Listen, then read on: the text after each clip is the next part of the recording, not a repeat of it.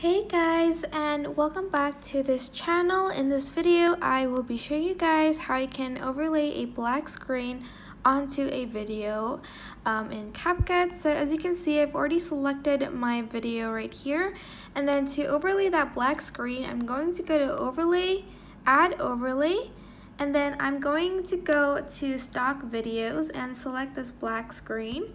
Then I'm just going to press add, and as you can see, it's already on top of the video. You can go to splice and choose like the sort of effect you want, for instance this overlay one, and that is basically it. It is super duper simple, but I hope this tutorial was helpful for you guys. Don't forget to like, comment, share, and also subscribe to this channel if you haven't done that. If you have any questions, just leave it in the comment section down below and I will try my best to answer them all. Thank you so much for watching. Bye.